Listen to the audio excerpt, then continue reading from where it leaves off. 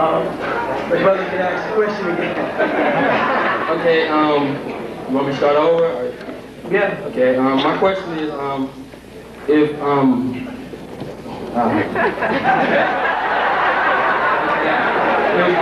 Inky was saying here to be ruler over the earth, and Anu saying and live ruler over the skies, correct everything. My question is, did Inky send you redeeming himself by sending his son Murdoch, showing that he can do things as said to be done, or did Anu send you, my master teacher? Anu sends Inky, and Anu sends me. Inky couldn't send me anywhere. Because though I am spiritually related to Inky as his son, you know, I reject everything Inky stands for because he opposed Anu. And it was a strong decision because I was conceived through a reptilian wife of Inky as a disagreeable, a warrior, a defender. And I had to change, my whole genetic structure recalibrated so that I could work on behalf of Anu, but act as a defender of the innocent at the same time. So I had to be given the ability to kill when killing is not in the Anunnaki's nature. Thus it was necessary to be born to Eve, who was a reptilian, that I'd have a reptilian mentality as well as an Anunnaki's mentality as far as agreeable, Yah, and disagreeable, Way. I had to have both of those attributes because this is what you have. You have both an agreeable nature and a disagreeable nature sitting in this room. And I don't mean there are some agreeable people and some disagreeable people. Everybody sitting in this room has agreeable in them and disagreeable. Everybody in there has a little devil in them, and everybody in there has a little God in them. In order for the being to come to you, to raise you up, they've got to have the kind of nature you have so that you can't trick them, because you're very good at it. Not this time.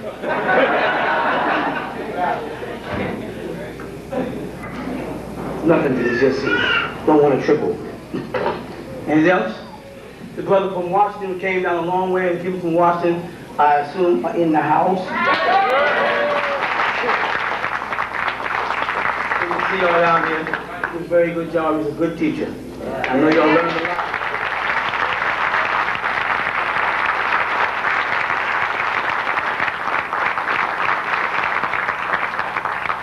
It makes me feel good to see young brothers coming up, because nothing is sadder than seeing a purpose destroyed, because maybe the leadership harbors and controls all the information for themselves in order to look heavy. And then when they pass on, there's no one to pick up that baton and keep running. It's good to see that these young men are coming up, and I'm hoping to see some young sisters get up here. Not necessarily, young doesn't mean nothing to me though. Remember, you know how I was, you know young has nothing to do with age. It means in stages of learning. I want to see some of these young sisters get up and also teach and carry this word out, because I know you know what time we're in. I know you can see the world and conditions of the world. Needless to say, the clock is ticking louder than it ever ticked before. And time is running out. And I'm not going to preach doomsday. I'm not going to tell you that the end of the world is coming. The end of a kind of world is coming. The end of a kind of rulership is coming. And it's high time for it to go. So that the new world, and not new world order, but the new world can come into place where love rules and not emotions. All right? What else you want to talk to me about? Go ahead.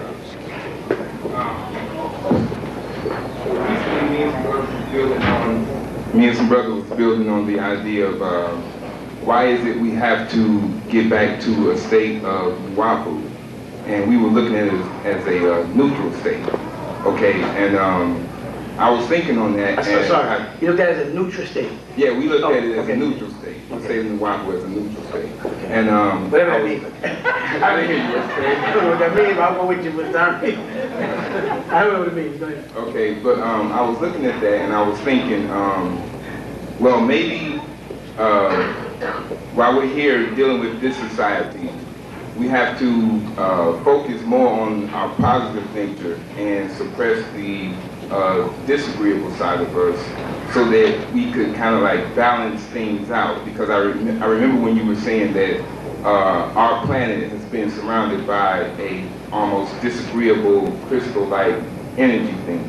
And I was thinking that if we were to focus more on our positive nature, suppress the disagreeable, will balance things out and allow us to be able to cope with the things that's going on in this society now.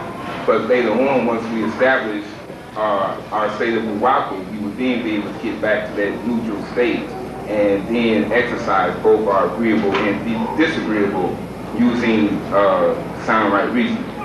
So is that what's going on? Is that why we have to focus more on our positive nature? That probably was a little heavier than what I would say. To me, sound right reasoning is already in each of us. What has happened is all of our reasoning, our sound judgments, and most important, right decisions has been overlaid by theatrics. In other words, they took out reason and replaced it with belief. And in belief, if you try to reason out what you believe, you're usually called a blasphemer or a troublemaker. If you belong to a religious denomination, let's say Christianity, for instance, for starters, and you're a devout Christian, and someone attempts to assassinate the Pope, you follow? You say that's a very sad thing. That's a very sick thing to do. That's how you see it. And that is a way to see it. But in Nuwapo, the next way to see it is, why is the Pope ducking? You follow? Why would the Pope attempt not to die if the greatest of all glories is to be back in the bosom of God? And if you are the Pope, you're about as close to the bosom of God as most or any man could possibly be. You have to ask, see, what Nuwapo does is it raises that kind of question through reasoning that bothers people. Because it says, why is the Pope driving around in a bulletproof vehicle if him and God is tight? Why is he trying to tell me to be good in order to go to heaven to be with God, and he don't want to go to heaven? Billy Graham passed out giving a lecture, and he's on his fourth collapse. His fourth collapse. And he is fighting to live. He is trying to live. He's got all kinds of tubes in him and breathing machines and heart pumping machines, and he wants to live. I would assume, get with me, I would assume that Billy Graham would want to die if Billy Graham believes in heaven. If he believes that when you die, you go to God and you go to heaven, why is he trying so hard to stay here? And the first thing that happens to most of the people in this room, once they become frustrated, is, I don't want to live. If they're religious, then I want to go to God. Why is the Pope and Billy Graham and a multiple amount of other religious leaders, including my beloved brother, Minister Louis Farrakhan, standing around with a bunch of bodyguards, standing around, like, why doesn't he want to die if he believes in heaven? I don't believe in heaven. So I know some niggas can stand up with a gun right now and pull the trigger. So I got to learn to duck, because I don't believe. I don't believe in that silliness.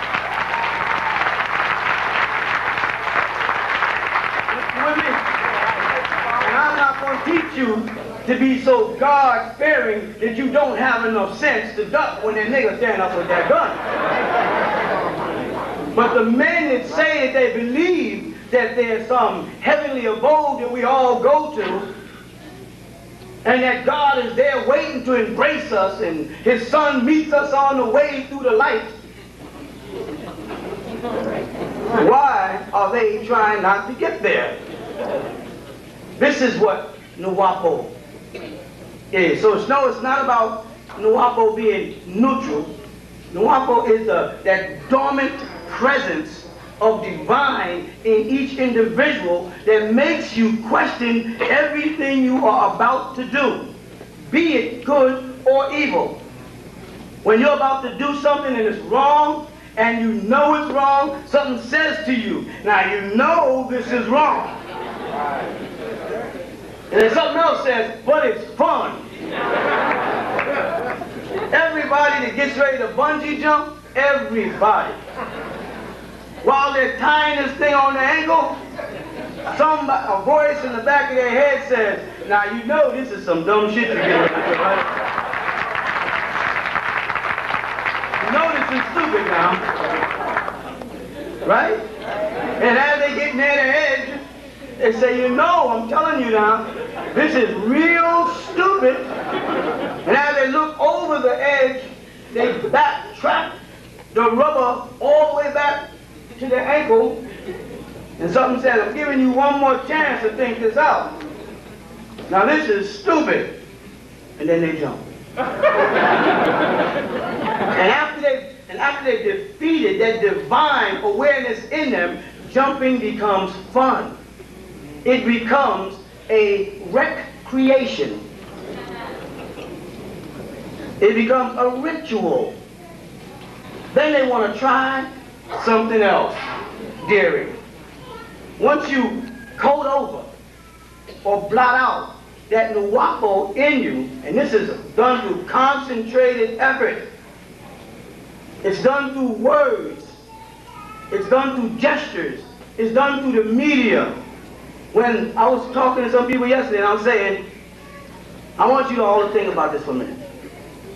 Everybody complains about people talking about them behind their backs. You know what I mean?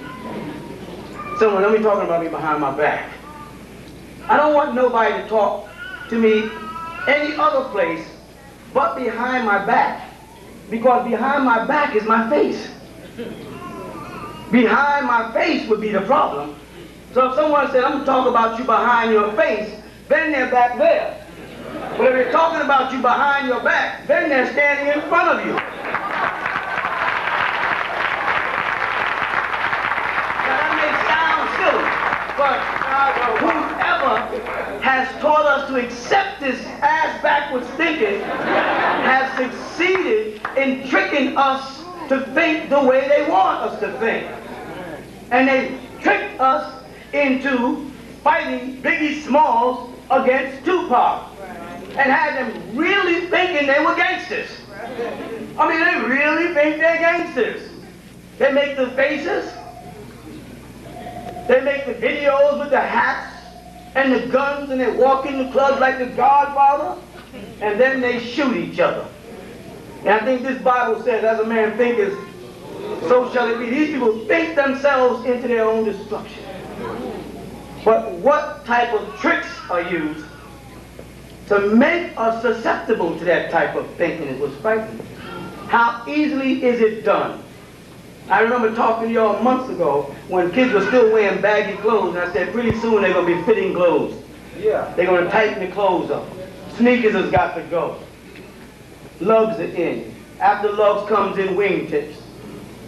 Pretty soon the women are wearing tight clothes and wigs and nails and lips and everything because it's money involved. It ain't about nothing else but money.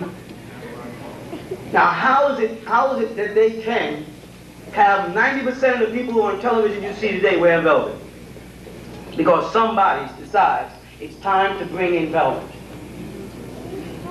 And now people are wearing velvet. If they decide next month it's time to bring in satin, people will be wearing satin. That's because you have given up that nuwapo in you. You listen, you open your eyes and you digest things, and what you digest is able to change the way you feel and think. It actually goes against your better or best judgment. You see what I'm saying? And that way they can say stuff like, you can't make up a word like overstanding because it's not in the dictionary. And I say, well, there's no diction in the dictionary either, it's just definitions. And I can, if you got an understanding, an overstatement, I can have a overstanding and an understanding. Is it bothering you because you knew one day I would figure out that this Bible and the Quran, they give us a great understanding. They have a lot of knowledge in it, a lot of wisdom in it, and a great understanding. But the only being or beings that was here before it, that would overstand it, you follow that? Or overview it, or write it, would have to be God. Mortals would be given it to understand it, to stay beneath it. But God was there when it was happening. And that's why it's called mystery. And mystery prefix my story. That's why they don't want to ever call it a history book.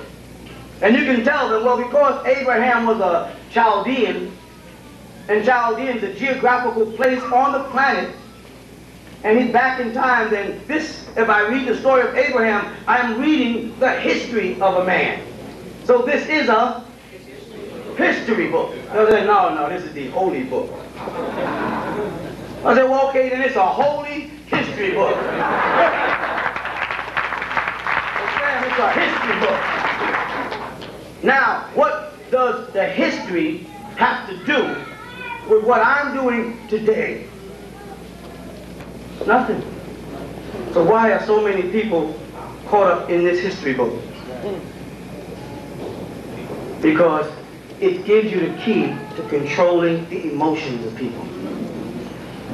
It gives you a word that I greatly dislike, believe. And why I hate the word believe so much is because when people get to talking about you in front of your back,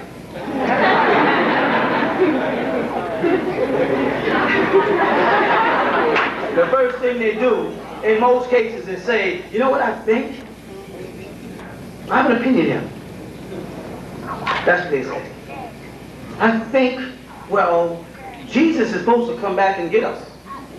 Say, you believe that? That's what I believe. Well, I choose not to believe it. Then they say, well, you're a blasphemer. I choose not to accept the title of blasphemy. You're a cult. I choose not to accept the word cult. You're crazy. I choose not to accept the word crazy. See, the moment I can instill in you a belief, an unconfirmed fact, then I can point at the whole Chinese nation, label them, and call them the devil. And because you want to believe it, you will. You won't investigate. Because I think when I said, excuse me, are there black devils? Eyebrows raised up this far. No, he ain't. No, bruh, Esau is not going to go there. And I said, yes, I am. Because that's Nuwapo. That's reality.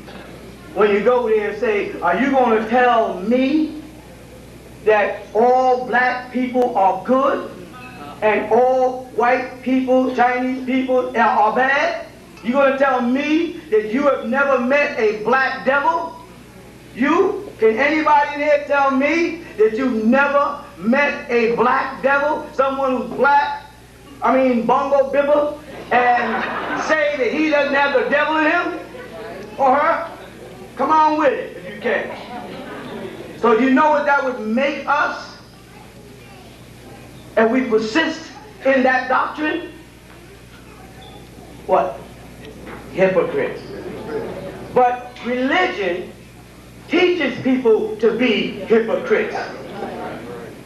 Because it teaches you to love your neighbor if they belong to your same faith. Now that doesn't add the last chapter. It basically says, love thy neighbor as I love thyself. That means, being I'm a Christian, anybody who's not like myself, I don't have to love. It's a little tricky, but as we listen, those things our minds, and then it feels all right for me to say, well, if I am a Muslim and you are a Christian, it's all right for me to blow up the World Trade Center. Because I believe that you are a bad person. Because you do not believe what I believe. You see where it's ruled us? But when Anu and the rest of your guardians, what you might call angelic beings, angelos, start to approach, you had to be reprogrammed as a being. You had to be prepared for beings that when they talk to you, they talk straight at you. They don't talk in belief. They don't talk in approximates. They don't talk in parables. That's why I look at the Quran. It starts in chapter 2. It says, and Allah has a parable for you. And you go, they use the word mathala. The likeness is the word they're going to use. And you say to yourself, the almighty, powerful, boundless God of all the universe has to speak in parables? Can't he just say, don't do that? Does he have to do something like the doing of that in accordance with the results of the doing of that could result in a very tragic. Just say, nigga, don't do that. It would be a heck of a lot simpler for me. The Quran would be less pages, more people would read it, and things would get off. But when you open this book here, to the book of St. John's, let me see what it says here. It's a nice little book. It's still a nice book. It says here, in the beginning was the Word, and the Word was with God, and the Word was God. The same was in the beginning with God. All things was made by him, and without him there was not anything made that was made. In him was the life, and the life was the light of man. And the light shineth in the darkness, and the darkness comprehendeth it not.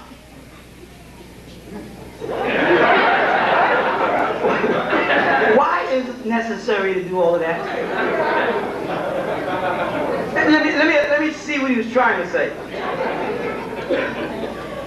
There was a beginning,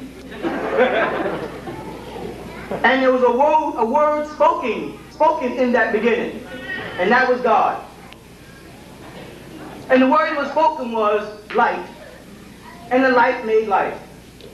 That's why it is man. Simple.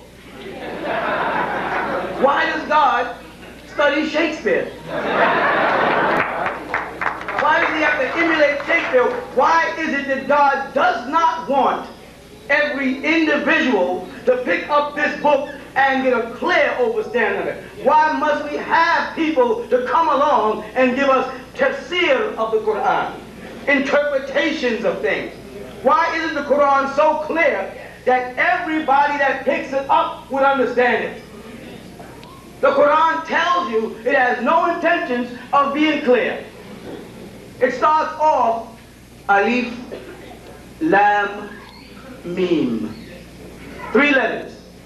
Then it goes ذلك الكتاب لا ريب فيه هدى للمتقين الذين يؤمنون بالغيب ويقيمون الصلاة ومما رزقناهم ينفقون.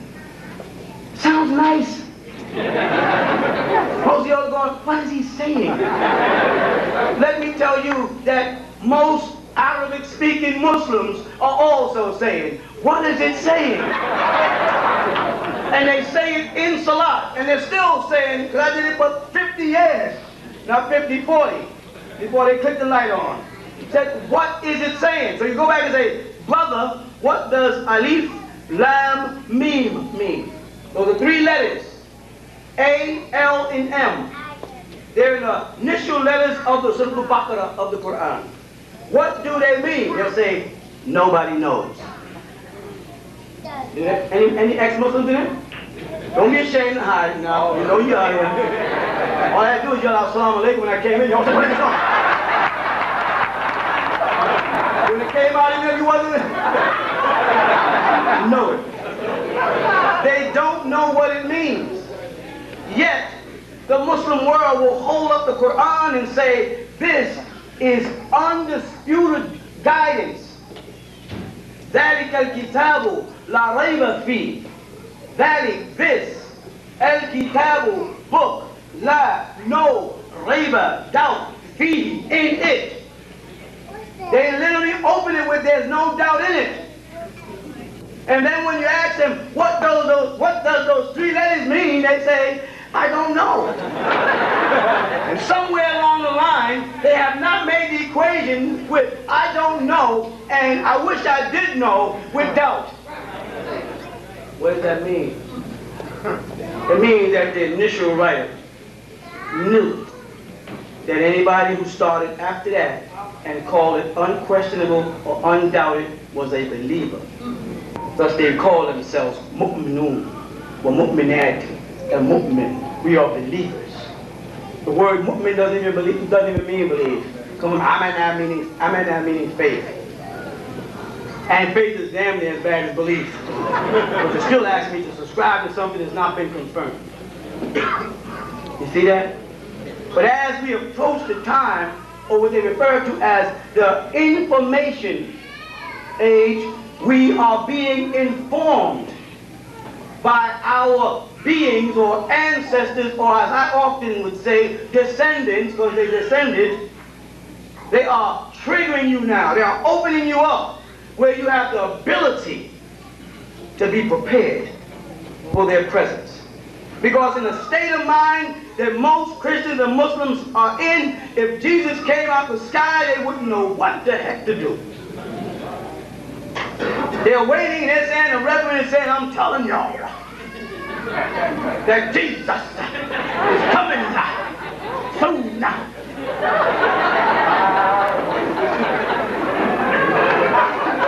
But if Jesus walked into their church, and it was an Ethiopian Baptist church, and Jesus had blonde hair and blue eyes, which is the kind of games that God likes to play, or walked in a white church and had a big old afro, which is the kind of games God likes to play. Whether you like it or not, we got away with games. We can go into God's games if you want us. What would happen if he walked into the church of the Black Madonna right now in Atlanta, and he had blonde hair and blue eyes and said, I am Jesus? They would throw him out the church. And he walked into a KKK church. Uh-oh. Oh, yeah. Oh, yeah. Yeah, you know it's true. And had a big old boop-boopy-doo afro. Big old Michael Jackson afro about there and said, I am Jesus. They would throw him out the church. Well, I think it's a little biased to say that they would crucify him in the KKK church, but they wouldn't crucify him in the Black Muslim church, because the Black Muslim church is equivalent to the KKK church. The same ignorance prevails. Whether you want to accept Farrakhan as the Grand Wizard or not is your business, but anybody with any intelligence see that he is just as dangerous as the Grand Wizard in a philosophy that teaches people to hate each other. When nature does not segregate in what I call God's games. The people right now in Canada that are buried under ice and living in shelters by the thousands are not really concerned with their religious doctrine or dogma right now. Most of them are concerned about heat and a sandwich. Some warm clothes and a place to sleep and a sandwich to eat. You follow? And they would share that sandwich with a white person or a black person, anybody would share, because nature, Reverend, nature is bringing the reality to us. Because nature doesn't segregate. Humankind is way past their limits on the planet. You are supposed to have been gone ever since you started taking needles or vaccines to survive. When you have to immune your body against nature, when a child gets all these vaccines, nature is basically saying, I want y'all out of here. I want y'all off my planet, out my house, because y'all are menace to each other, every animal, every tree. I want y'all out. So now when your baby's born, the doctors tell them, you must get at least 16 shots, I think we talked about before? Before you're 16 years old, or you have any of a number of diseases that would kill you. Who is providing these diseases? God. There'd be no diseases if God didn't want diseases. Are you hearing me? Now you say there'd be no AIDS if God didn't want it. We say, well, some men, they went into a laboratory and they experimented and they came up with this germ. Yeah, but God gave men the intellect to go into the laboratory, and God made those type of germs that could come together and be that deadly, and designated the time for it. You know how I know that? I know that because you believe in this Bible. And this Bible says, according to your belief, that the people in Sodom and Gomorrah were homosexuals. And they didn't die of AIDS. So what happened? God got a new idea? Blowing up homosexuals and destroying cities ain't good enough? So he came up with a bacteria? Why aren't you looking at it that way when they say AIDS is a homosexual disease? AIDS is a man-made, genetically engineered virus that was either accidentally or deliberately introduced into the world's population. AIDS is not a homosexual disease. AIDS is not a venereal disease. AIDS did not originate from the green monkey. AIDS is not prevented by the use of condoms. And AIDS is not likely to ever be cured by a vaccine. The reverends. This is Jerry Falwell, the moral majority of Billy Graham, and Reverend Price, and Reverend Swagger, and Reverend... Well, he wouldn't say that. He got a little sugar in his own shoes. But most of them are saying that God brought AIDS into existence to eliminate homosexuals, and they go back to Genesis and say God sent angels down from heaven to eliminate homosexuals. Thousands of years ago, he had to use a method of blowing up the city. Now God uses germ warfare. Doesn't that sound like God belongs to the United States Marine Corps? Because thousands of years ago, or hundreds of years ago, the First and Second World War, they were blowing up people. Now people came back from Desert Storm, and they're complaining because of germ warfare. So are you trying? Please listen what I'm saying. So you're telling me God used bombs like in Hiroshima and Nagasaki a long time ago, and now God uses AIDS during warfare like they did in Gulf Breeze. Don't you see that some man wrote this and he has God stepping down through history with him? And he has modernized God's judgment up to the level of his. And he can't even take God beyond his level because it ain't God writing it. And if it was, you'd be able to go into this book and find something in here, or the Quran, the Bible, or the Quran, that is non-earthly. It would be a cue to you that this is from somewhere else. But you can't tell me anything in these books that are not related to earth.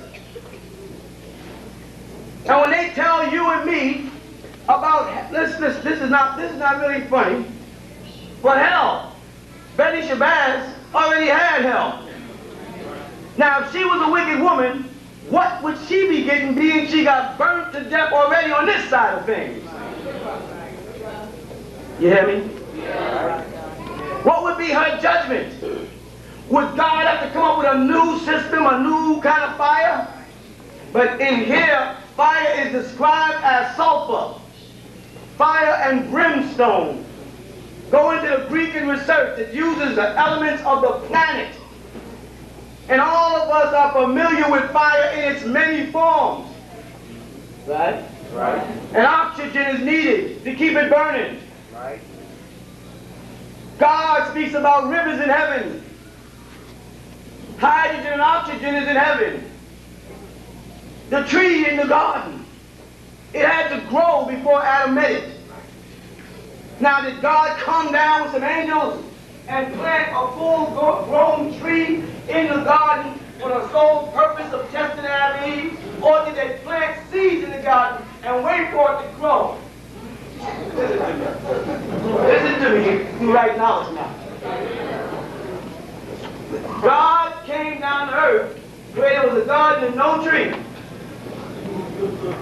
He plants a tree, nurtures the tree of good and evil, lets it grow, and then sends some innocent children he created who he knows don't have nothing inside their head, and lets them walk up into the tree, and a snake who he obviously created because he created.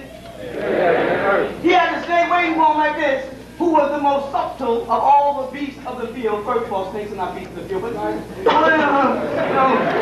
anyway, let's just keep going on. The snake is around the tree waiting. Here comes young Eve. No offense to women, she was dumb in so far she didn't know anything.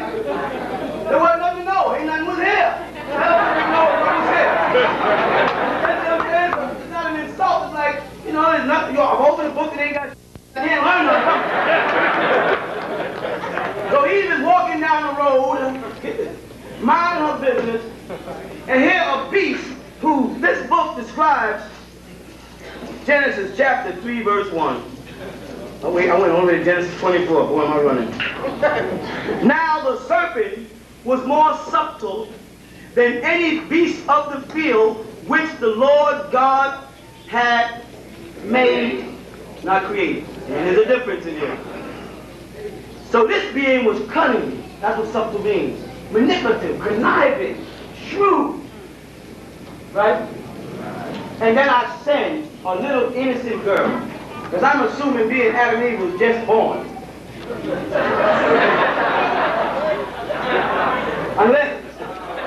Unless we cue in on the age. If I'm saying being Adam and Eve was just born, they were coming to the garden with a big diaper on. And God had the Mac waiting next to the tree for them.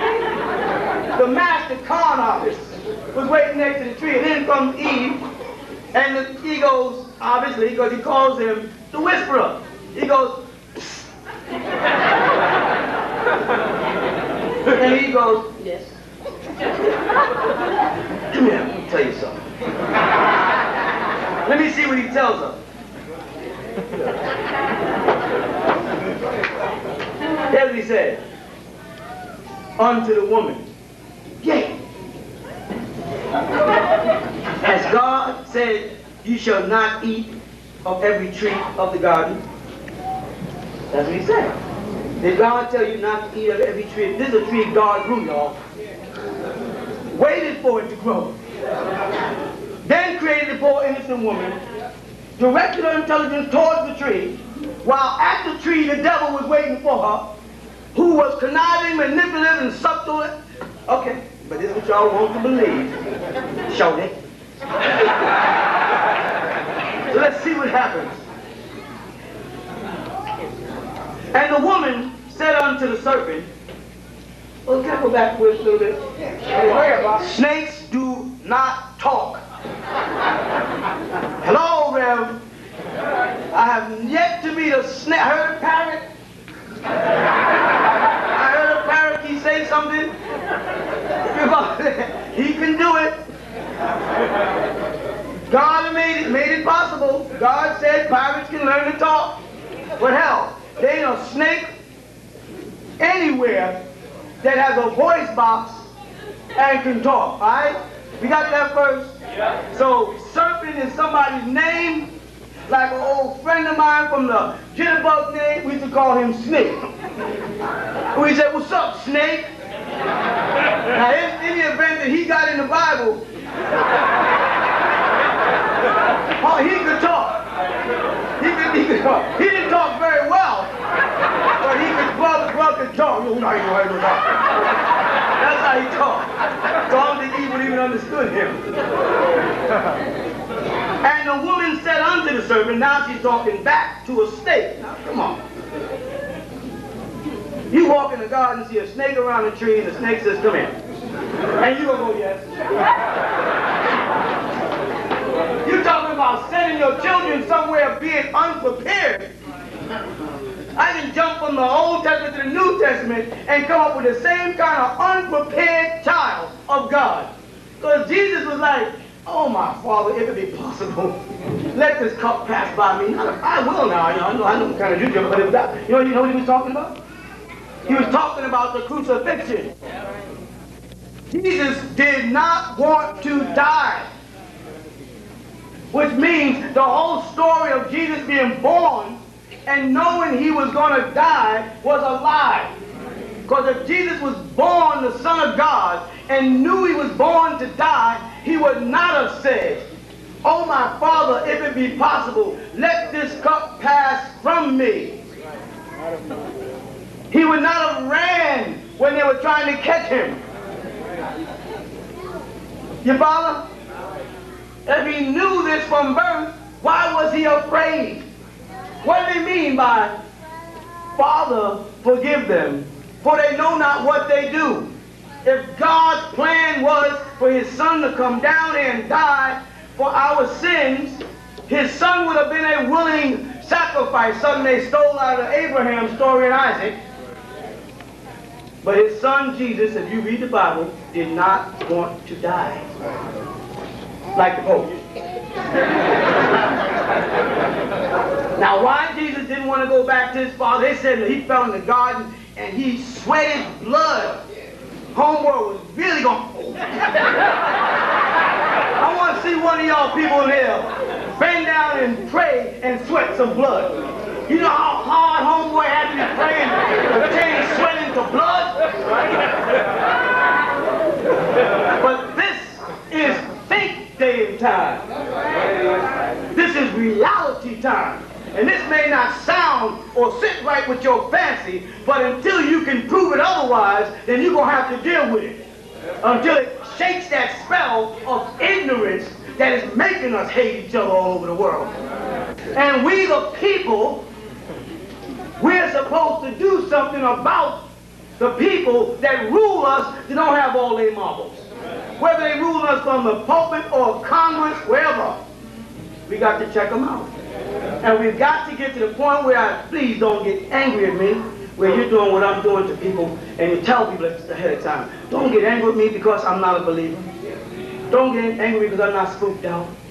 Give me some soft, concrete answers. And when I finish talking for a little while, I will ask that brother right there to step up and sit over there so I can take that seat, and I'll let any one of y'all who want to come up here, who say you Jesus, or say you Muhammad, and you want to get up there and talk to us so we can ask you some questions, you can have this here.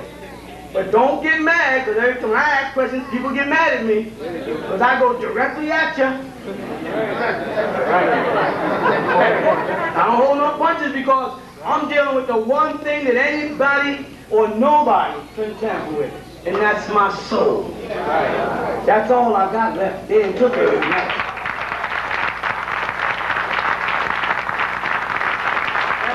If you tell me that I have a destination in paradise, on the right or left or beneath or up, wherever, next to God, I am going to question you. Because I'm not going to spend the last days of my life sitting in a church or a mosque or synagogue humming with your ass to die to find out it ain't true. I want to know ahead of time. And if you can't prove it to me, don't be angry because I'm not a believer. And if you want to say, I'll go to hell, then hell, I'll go to hell. But I'm not going to no ignorant heaven. And to add to that, if the kind of people like Mother Teresa, the Pope, and the religious men I met in the Islamic world, if they're in heaven, I don't want to be there. I don't want to go to a place where you sit down forever and do absolutely nothing.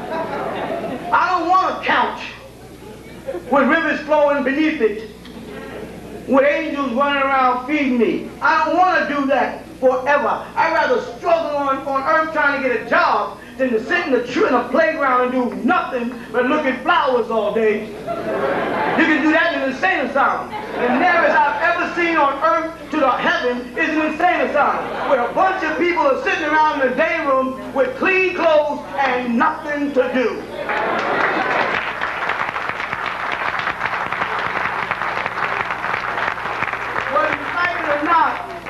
are promising you when you die, you are going from insanity into an insane asylum where God will be with you, and that makes it okay. Well, I'm not that kind of fellow. So that's why I sit back and I look at this and say, well, let me go on and talk about this. And if the Reverend can defend himself, I'm with him. If he can't, he gets mad, he just has to scratch his ass and get glad. Gonna mess up my soul because he's confused. to keep some oil in his Cadillac. He ain't doing it to me. Right. You understand? Let's do it now. And the woman said to the serpent, what's she doing? She's talking to the snake. If I was walking down the street talking to a snake, where would they put me? Things that make you go.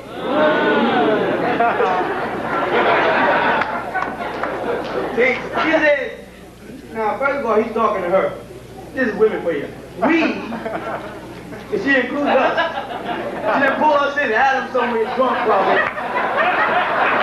He didn't know what the grapes would do to him. He just ate the grapes and got drunk, fell asleep. You know, that's what most of us men do. We don't know. Y'all gotta forgive us. You know, when women get together, they call us dumb. We dumb.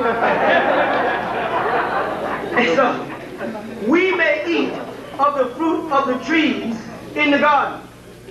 That's all. But of the fruit of the tree which is in the midst of the garden, God has said, ye shall not touch it, neither shall you shall not eat it, neither shall you touch it, lest ye shall die. Die. God told Adam and Eve, or Adam or Eve, or even as she incorporated Adam, don't touch this tree. All the other trees you can touch. This one here, don't touch it, because the day you touch it, you're going to die. The word here is mut in Hebrew. Dead. It's not allegorical, real. It's not spiritual. The Hebrew word is mut and means dead. Dead. It means not, you know, like not fucking moving ever again. Cease breathing. Add, your name is John, they add ED like John on the end of it. Dead. You got to be real. That's what it says. Dead. Now God said if you eat that stuff, I'm going to kill your ass. You got me? Now that's clear to me. You wouldn't have to tell me that twice, not God. You don't have to tell me that once. I said, I got you. And the serpent said, I said, who are you, man? How do you get the balls to even question the big, the cheese? I want to know who are you? I wouldn't be questioning God. I would be questioning the serpent. Now one time in here, she started saying, yo, man, who are you? That's right.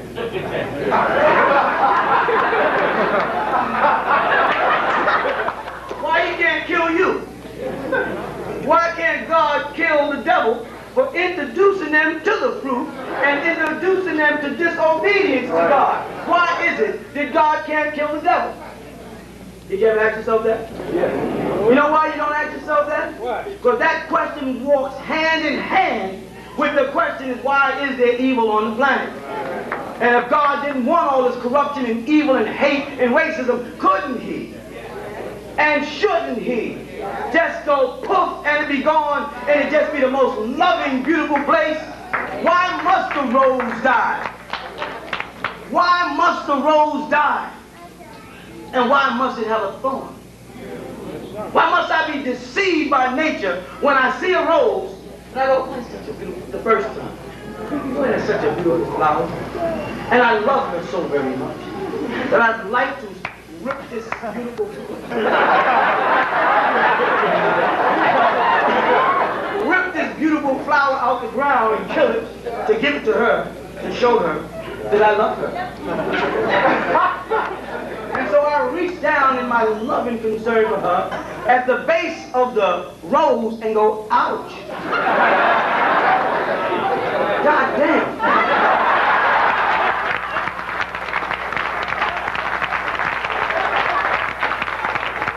I heard it. And I look over her like, you caused this. Why the rose have a thorn? Why must the tomato spoil? Why must the racing horse break his leg? I will speak to you of a time when your destiny lies. It was of the ancient days when Nibiru crossed the skies. We of the Etherian beings Anunnaki Elohim, what you must refer to as the elders or the recipient on our planet, Risk, we had a gnawing atmosphere. In our hunt for gold, we had no void. Now, yea, ye shall not surely die. Now the devil is thinking for God.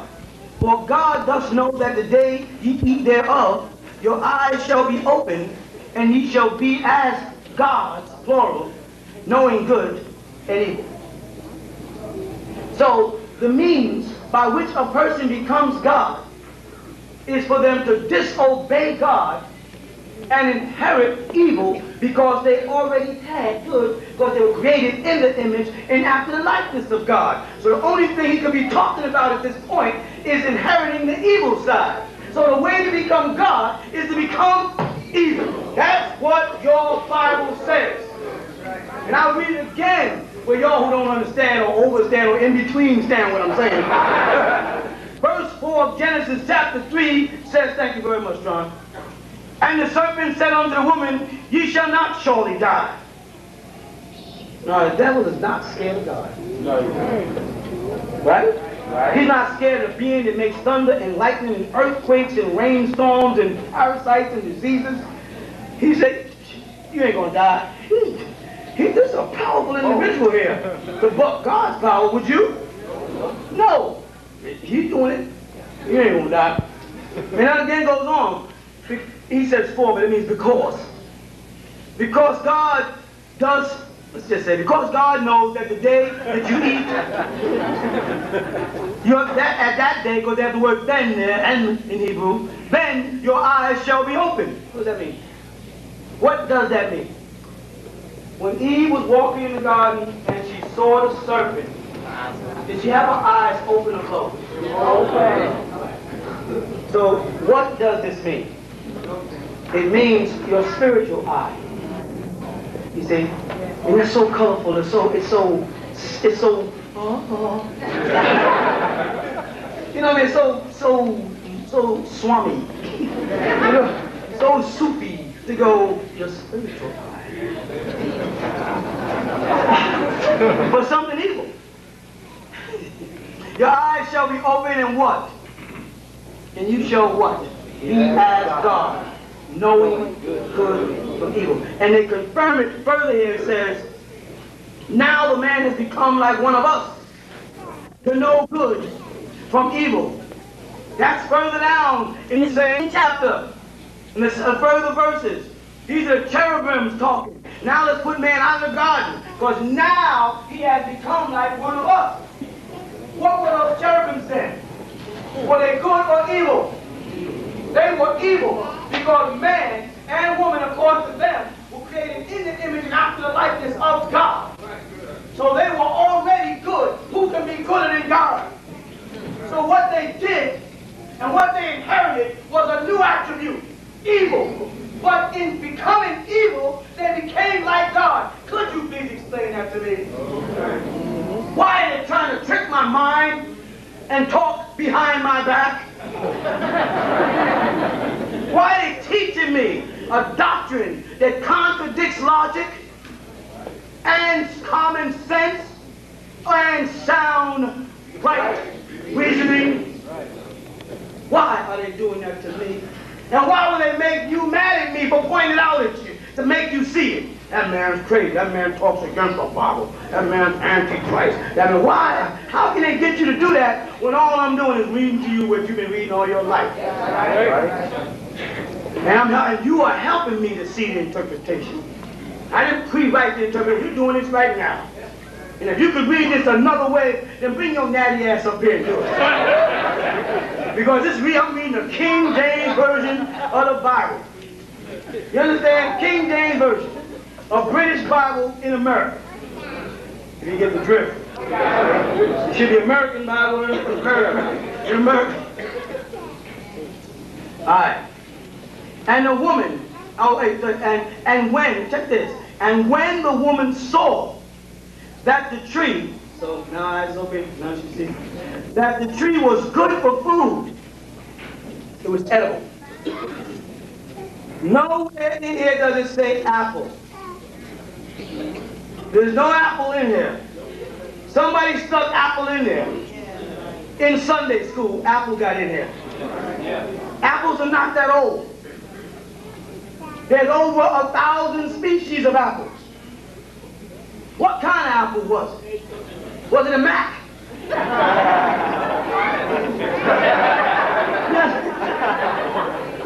Well, if you ask that question in church, the reverend will get mad at you. The Sunday school teacher will report it to your grandmother, because your grandmother's the one that whip your ass about church. Your mother just says, stop acting up. But grandma says, come here.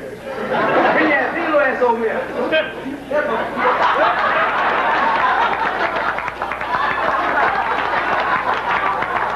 ever say that again in church. If you question, she'll tear you up with that switch. You know that switch I'm talking about, that singing switch.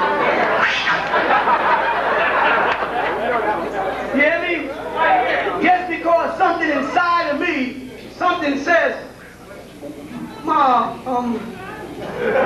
you know, well, if Adam and Eve were the only people on the planet and they had 2 sons, Cain and Abel, where did they get their wives from? You little heathen, go to your room. That's where it started.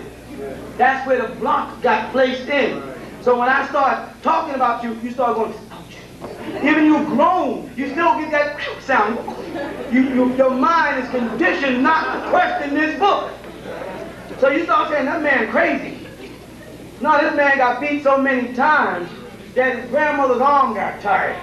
And then she said, what do you want to know, boy? I said, I don't know. And I said, after 15,000 beatings and 250,000 whips, I said, that's all I want to know, Grandma, is that you don't know and Reverend Porkchop don't know either. That's all I want to know. All I want to know, does somebody know? I don't want to, you know, who are the people in the land of Nod? Where did they come from? The Bible says Cain left the garden and went to the land of Nod, and nobody was on the planet but Adam and Eve and Cain and Abel. So if you go to the land of Nod and nobody was there, what's the point? Is it me? Is it only me? I mean, am I crazy because I see things like this? Well, if I see things like this, and God has provided me with an audience of millions of listeners, then God must want me to talk to you. He must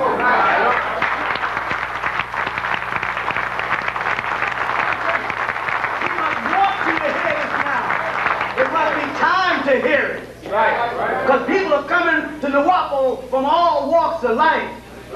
We got people in Russia, all in Malaysia. In Nigeria, there's a conflict going on because our people are spreading it over there and the Muslims are getting mad. All out in Ghana, South Africa, all the way over to Japan even. They're asking, will you put the books in Japanese? I said, if I could, I would. But I can't, so I shan't. But in the event that someone does, or do, you got it. Why is it time to know the truth? Can I dwell on it a little more? Who was Cain afraid of killing him? When he told God, you know, the burden you put upon me for killing my brother is too great. Anyone who catches me is going to kill me. Anyone who came, nobody is on the planet except you, your father, your brother. Well, you killed your brother. He wasn't there no more. So just your mother and father and you. Who was he afraid was going to kill him? And this opens the can of beans to the reality that the planet had people on it before Adam and Eve. recognize that. But Reverend can't teach you that, because he'd have to give up that Cadillac. Because he cannot explain who these people are. But we talked about a part of the Bible here in Genesis where it says, and the gold of that land is good. And it takes thousands of years for gold to process it, not even more than thousands of years, for coal and earth to crush down and become diamonds. But the Bible talks about the diamonds of God. It talks about gold in Genesis. But the Christians will tell you that the Bible is not more than 6,000 years old, stretching it in Islam to 10. But it takes millions of years for Mother Nature to make gold. So how is it in Genesis that the gold of the land of Ethiopia is good, and man wasn't even on a planet a hot week in Genesis? The planet must have existed millions of years before Adam and Eve in order for God to say the gold of that land is good. There must have been people on the planet Earth in order for Cain to find himself a wife. There must have been evil people before Adam and Eve and the serpent if Cain was afraid of somebody killing him who God didn't know. God's information was limited. God didn't even know those people. This Bible says there were giants in Genesis chapter 6. There were giants in the earth in those days. Who created the giants? Because if Adam and Eve were not the giants, and they were created in the image and after the likeness of God, then the giants were bigger than God. That means the giants was Allahu Akbar, not God. Right.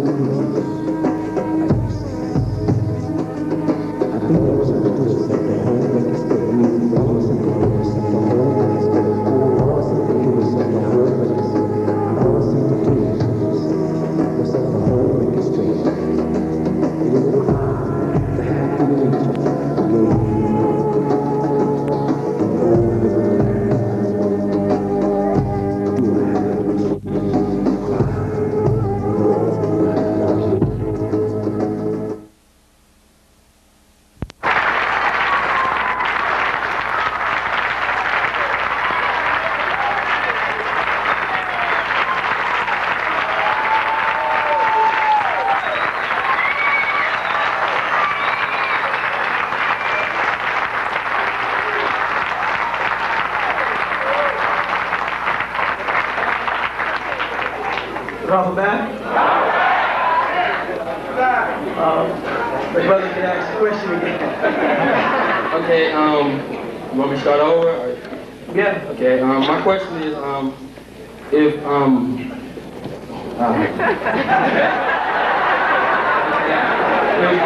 Inky was saying here to be ruler over the earth, and I knew saying and live ruler over the skies, correct everything. Me and some brothers was building on the idea of why is it we have to get back to a state of Wapu, and we were looking at it as a neutral state. Okay, and I was thinking on that. Sorry, you looked at it as a neutral state. Yeah, we looked at it as a neutral state. We say in Wapu as a neutral state. Okay. And whatever that means. I didn't hear you. I don't know what that means, but I'll go with you with time. I don't know what it means. Go ahead. Okay, but I was looking at that and I was thinking, well, maybe while we're here dealing with this society, we have to focus more on our positive nature and suppress the disagreeable side of us, so that we could kind of like balance things out. Because I remember when you were saying that our planet has been surrounded by a almost disagreeable crystal-like energy thing, and I was thinking that if we were to focus more on our positive nature, suppress the disagreeable, will balance things out and allow us to be able to cope with the things that's going on in this society now. But later on, once we establish our state of Uwapu, we would then be able to get back to that neutral state and then exercise both our agreeable and disagreeable using sound right reasoning. So if that's what's going on, is that what's going on?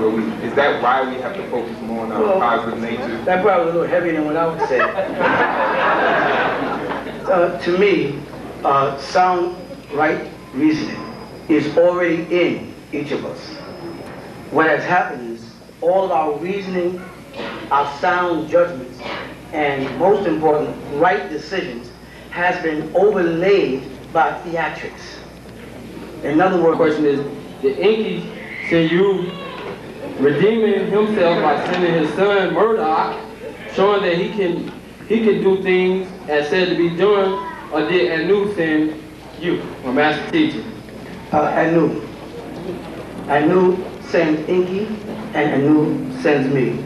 Inky couldn't send me anywhere. Because though I am spiritually related to Inky as his son, you know, I reject everything Inky stands for because he opposed Anu. And it was a strong decision because I was conceived through a reptilian wife of Inky as a disagreeable, a warrior, a defender. And I had to change, okay, my whole genetic structure recalibrated so that I could work on behalf of Anu, but act as a defender of the innocent at the same time. So I had to be given the ability to kill when killing is not in the Anunnaki's nature. Thus it was necessary to be born to Eve, who was a reptilian, that I'd have a reptilian mentality as well as an Anunnaki's mentality as far as agreeable, ya, and disagreeable, way. I had to have both of those attributes because this is what you have. You have both an agreeable nature and a disagreeable nature sitting in this room. And I don't mean there are some agreeable people and some disagreeable people. Everybody sitting in this room has agreeable in them and disagreeable. Everybody in there has a little devil in them, and everybody in there has a little God in them. In order for the being to come to you, to raise you up, they've got to have the kind of nature you have so that you can't trick them, because you're very good at it. Not this time.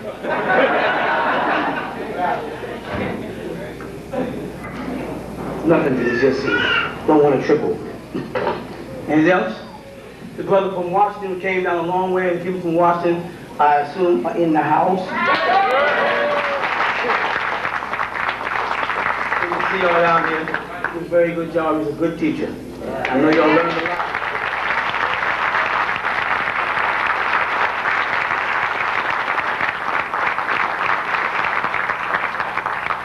It makes me feel good to see young brothers coming up, because nothing is sadder than seeing a purpose destroyed, because maybe the leadership harbors and controls all the information for themselves in order to look heavy. And then when they pass on, there's no one to pick up that baton and keep running. It's good to see that these young men are coming up, and I'm hoping to see some young sisters get up here. Not necessarily, young doesn't mean nothing to me though. Remember, you know how I was, you know young has nothing to do with age. It means in stages of learning. I want to see some of these young sisters get up and also teach and carry this word out, because I know you know what time we're in. I know you can see the world and conditions of the world. Needless to say, the clock is ticking louder than it ever ticked before. And time is running out.